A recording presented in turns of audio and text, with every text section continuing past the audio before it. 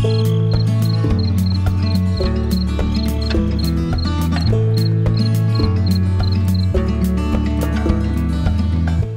everyone, I'm glad you're here. Thank you very much for joining me. I'm Mary with Mary Greeley News. Today is June 21st, 2023, and it's Wednesday. Vladimir Putin today warned that his terrifying new Satan II missile, which are capable of carrying 10 nuclear weapons, will be deployed for combat duty in the near future. They're already there in Belarus. On June 16th, in his speech at a Russian annual economic forum in St. Petersburg, he said that tactical nuclear warheads had already been delivered to Belarus. The missile, evidently, which is over 14 stories tall, I don't know if that's true, but that's what I read, can reach the UK in just 3 minutes. Putin said that these rockets, these missiles, whatever you want to call them, are going to be put on combat duty. They already are. Это всего лишь один пуск, Борис, а Англии нет. Раз и навсегда. Зачем заигрываться?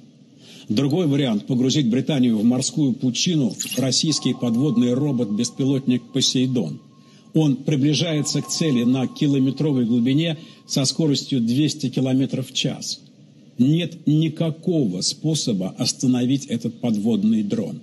Боеголовка на нем мощностью до 100 мегатонн.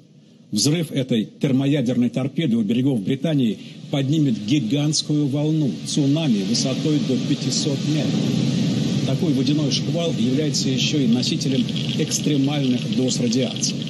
Пройдя над Британскими островами, он превратит то, что от них, может быть, еще и останется, в радиоактивную пустыню, надолго непригодную хоть для... It is said to be the world's longest range intercontinental ballistic missile, capable of striking a target 11,200 miles away. Carrying 10 or more nuclear warheads is enough to wipe out territories the size of England or France in a single strike. They have said that the one missile could wipe out an area the size of Texas if launched from a submarine, maybe from a rocket offshore, would create a tsunami 200 meters high, which is about 660 feet, would make the area radioactive, contaminated for probably decades.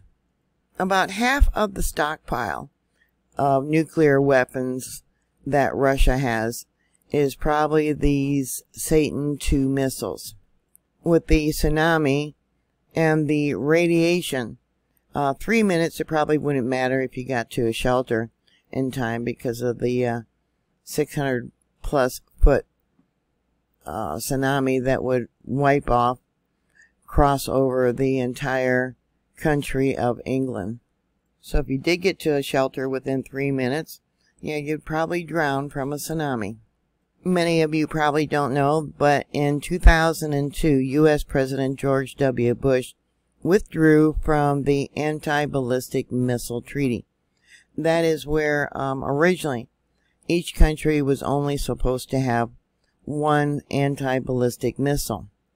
George W. Bush believed that because of the fall of the Soviet Union, they would not be held accountable or held to that treaty, which is not true. Supporters here in the United States argued that it was necessary in order to test and build a limited national missile defense system to protect the United States from nuclear blackmail by a rogue state. But the withdrawal had many foreign and domestic critics who said the construction of a missile defense system would lead to fears of a U.S. nuclear first strike. Many predicted that the withdrawal would be a fatal blow to the Non-Proliferation Treaty, would lead to a world without effective legal constraints on nuclear proliferation.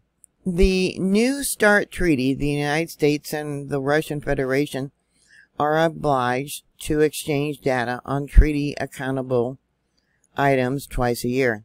Regrettably, the Russian Federation announced back in May. Actually, it was suspended on February 28th of this year.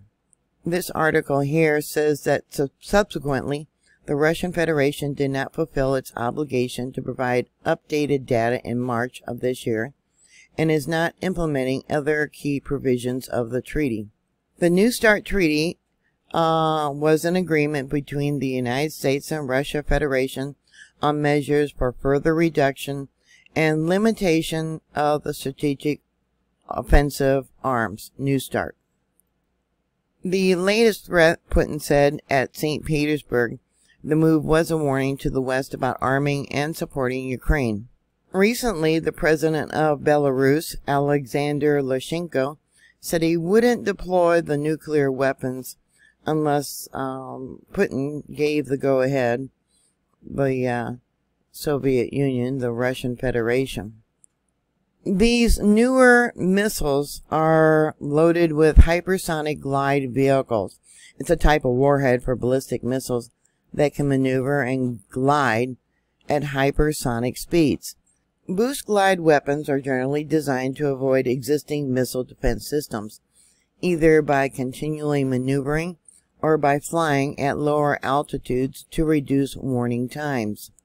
The Avangard HGV travels at Mach 27, and it constantly changes course and altitude while it flies through the atmosphere, zigzagging on its path to its target, making it impossible to predict the weapon's location.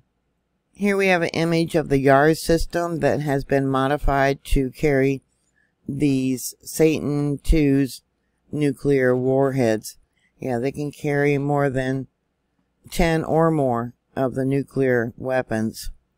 And they're mobile, so that would make them harder to track. So that's the latest that's going on. I hope you're prepared. 3 minutes or less. Wow. What are your thoughts? Put your comments down below. Thank you very much for watching. Thank you for subscribing. Thank you very much for your support.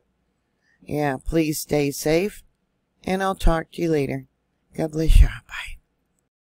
Bye.